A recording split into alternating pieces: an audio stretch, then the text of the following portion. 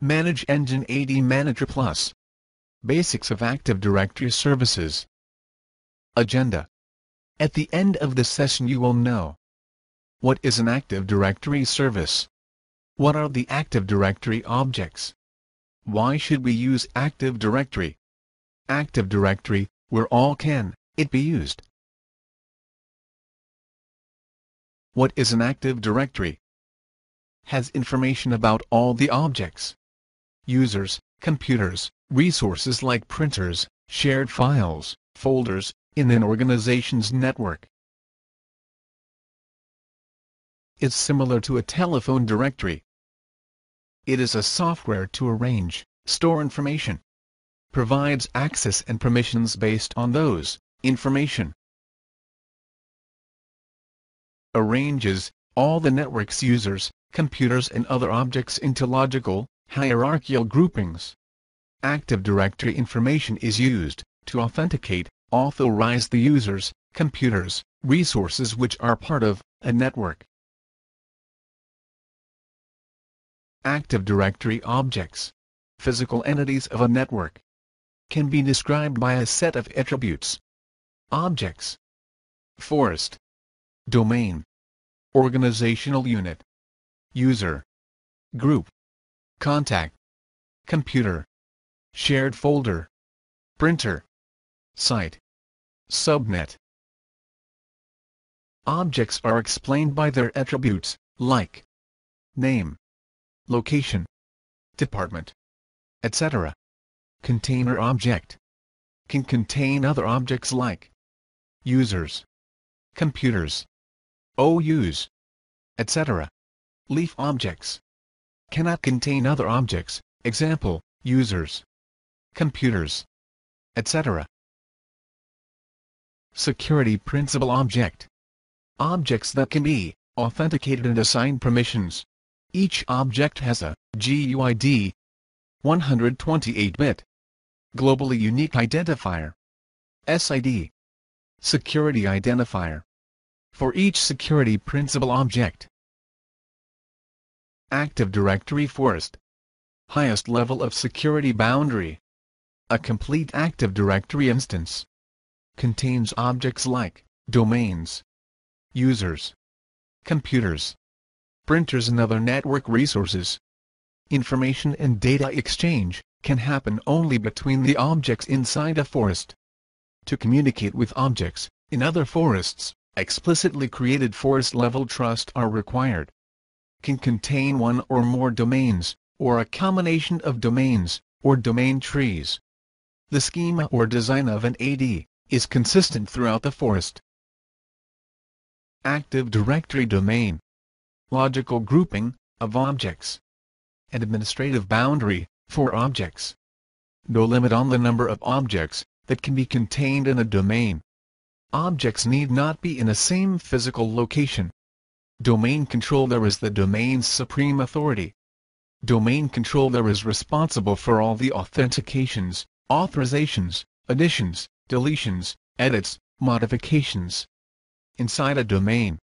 If an user has access to a domain, he can log on from anywhere on any computer in that domain. The permissions, policies and rights can be set for all the objects at the domain level or at the individual object level as well. Domain tree. Parent domain, child domains, tree structure or nested domains. Objects in different domains communicate through trusts, which are transitive, non-transitive, two-way and one-way. By default, all the domains in a forest are connected by transitive trusts. All domains in a domain tree share a contiguous namespace. In short, a domain has four components: a hierarchical structure of containers, objects, and unique domain name, a security mechanism to authenticate and authorize access to domain's resources, policies that show how functionality is allowed or restricted for users, computers in a domain. Active Directory organizational unit. Organizational units can appear only inside a domain. Can be used to denote a specific department, location, team, function, etc. OUs are unique inside a domain. contains other objects like users, groups, contacts, computers, printers, shared folders, etc. An OU can contain another OUs. Nested OUs have parent-child relationship. All OUs inside a domain are connected. Group policy settings can be set at the OU level. Delegation of administrative control is possible in OU. Child OUs inherit the properties of the parent OU. Active Directory user. User is an individual or person who is part of the organization. Gets an unique identity in the domain through his user account. Enters a domain and accesses the domain's resources through an user account. Each user is allowed inside a domain only after authentication, and is allowed to access the domain's resources like shared folders, printers, computers, applications, etc. based on his authorizations. Each user account has a unique SID, which authorizes, allows or denies the user access to the network objects and resources. Each user's account is unique, and is secured by a password. Active Directory computer. Individual computers, workstations, servers which are part of a network. Each computer has a unique computer account. Computer account allows each computer to be authenticated and authorized for access to the domain and domain resources. A server could be a domain controller, or a global catalog server, or a member server. Active Directory contact. An individual who is not part of the organization, but related to the organization, example, customer, supplier, vendor, etc. Unlike an user, a contact cannot log on or access the domain or network.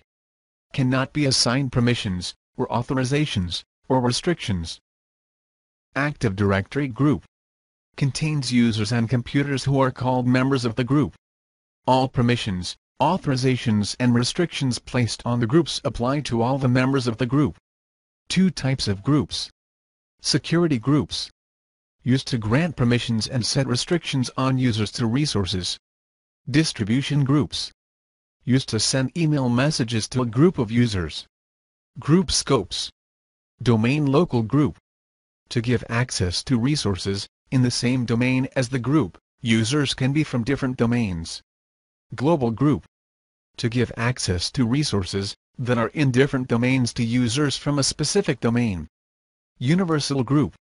Used to give access to resources located in different domains to a group of users from different domains. Why should we use Active Directory services? Highly secure. Possible to have layered security, that is, have policies and permissions for security at different levels. Objects can be located anywhere, physically, yet access the domain network's resources securely. Millions of users can be added to a single domain, easily scalable.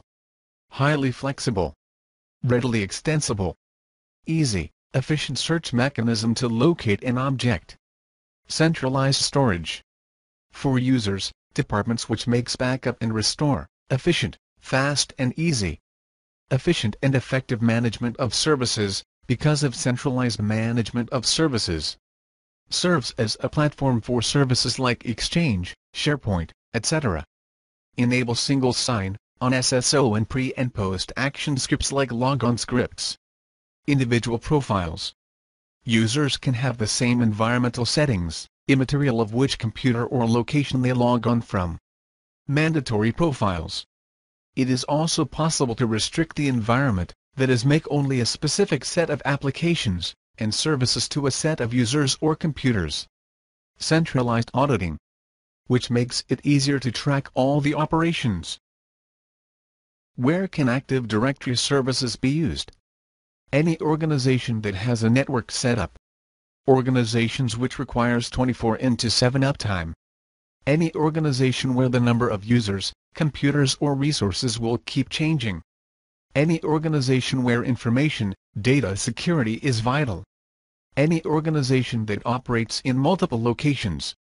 Active Directory is the perfect fit for corporates, government organizations, educational institutions, research organizations, healthcare institutions, non-government organizations, Active Directory Services is the one-stop solution for a secure, easy, efficient, effective, flexible, scalable, cost-effective management and control mechanism to control all the objects, resources and information in an organization, network. Manage Engine AD Manager Plus. Thank you. For more details about Active Directory management and reporting, visit www.admanagerplus.com. Email support@admanagerplus.com. Toll free 1-925-924-9500.